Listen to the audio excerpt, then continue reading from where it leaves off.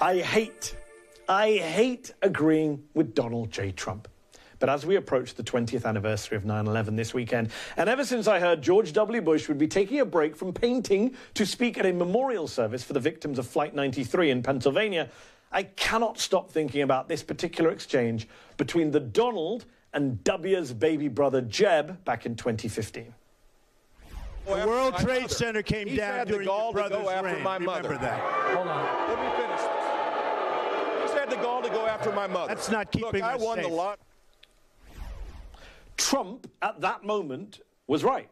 Despite the boos, he was right.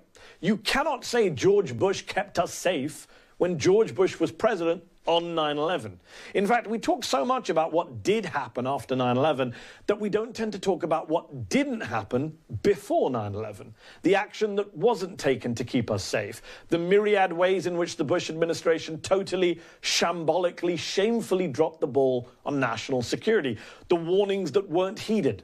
The dots that weren't connected. The threats that simply weren't taken seriously. Some of you, for example, may know about the now notorious Presidential Daily Brief, the PDB from the intelligence community, headlined, "Bin Laden determined to strike in US," that was given to Bush more than a month before September the 11th. This was amid reports of a potential looming terrorist attack, including from al-Qaeda. The PDB mentioned New York as a possible target. It mentioned the possibility of hijacked aircraft. The FBI was already conducting dozens of investigations that were considered bin Laden related. Then there's the story of George Bush getting a PDB on his Texas ranch about threats from al-Qaeda that summer. Bush replied to the CIA analyst explaining the risk, quote, "All right, you've covered your ass now." The title of that PDB was "UBL Threats Are Real," and the guy Bush told was covering his ass was Michael Morrell, the future acting CIA director. And while Morrell now says the president was joking with that comment, he told another briefer at the time he was dismayed by Bush's flippancy.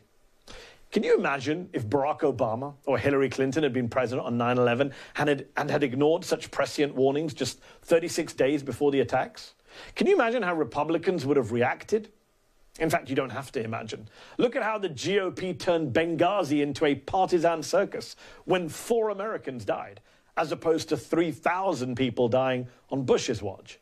But while many of you may have heard of that August 6th intelligence briefing, what you may not know is that there were 35 attempts prior to it in which the CIA had tried to raise the al-Qaeda threat with President Bush after he took office, according to journalist Barton Gellman in his book Angler on Dick Cheney. On January 25th, 5 days after the Bush administration came into office, the veteran White House counterterrorism czar Richard Clarke sent the new National Security Advisor Condoleezza Rice a memo saying we urgently need a principles-level review on the al-Qaeda network, a cabinet meeting of top national security officials. That meeting didn't happen till April, according to Clarke, and even then it was a meeting not of principals, the top cabinet officials on national security, but just their deputies, one of whom, Paul Wolfowitz, only wanted to talk about Iraqi terrorism. By the end of June, according to investigative journalist Kurt Eichenwald, the CIA had prepared an analysis that all but pleaded with the White House to accept that the danger from bin Laden was real.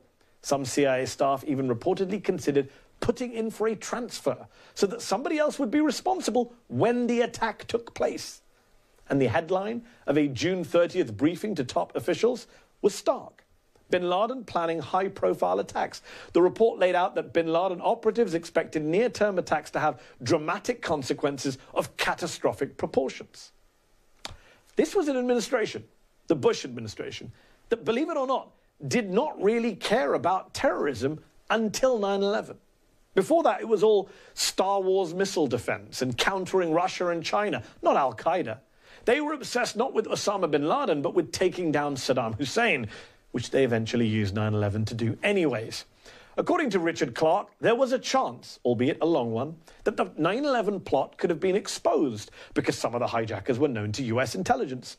But the Bush administration didn't take it, he said.